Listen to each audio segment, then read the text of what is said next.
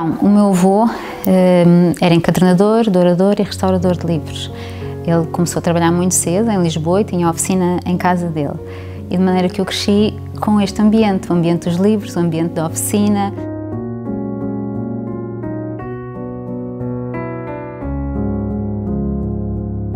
A determinada altura da minha vida e da vida do meu pai, resolvemos que queríamos dedicar mais tempo, ainda que fosse uma coisa paralela ao que nós fazíamos.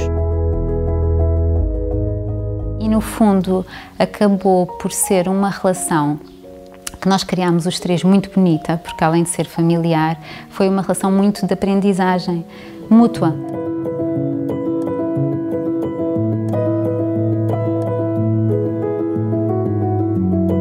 Os livros, eu percebi que era uma aprendizagem contínua, era algo que eu iria fazer ao longo da vida e queria muito preservar tudo aquilo que eu tinha aprendido. É uma arte empírica, é fazer que se aprende.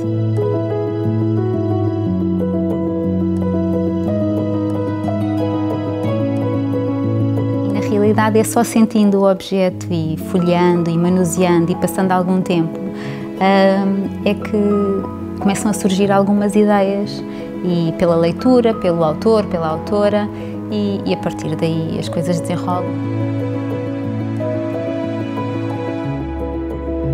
Mas eu acho que a criatividade é daquelas coisas que não se explica, tem a ver com a inspiração que nós sentimos na altura.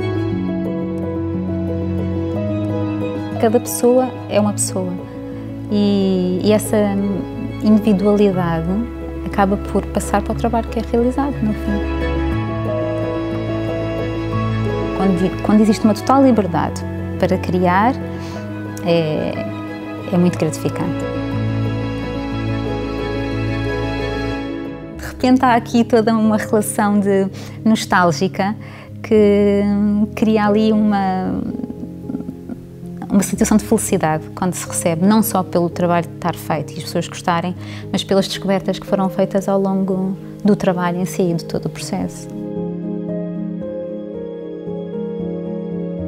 Eu gostava muito que algum dos meus filhos pudesse dar continuidade ao trabalho que é desenvolvido aqui por mim, pelo meu pai. O interesse pelos livros é algo que nós não vemos muito hoje em dia e eu tenho pena e eu trabalho um bocadinho para contrariar isso. Eu diria, não julgo um livro pela capa, não vou julgar um livro pela capa, mas é o primeiro contacto que eu tenho com uma obra, é a capa de um livro, é o que está cá fora, é o exterior, é aquilo que se vê.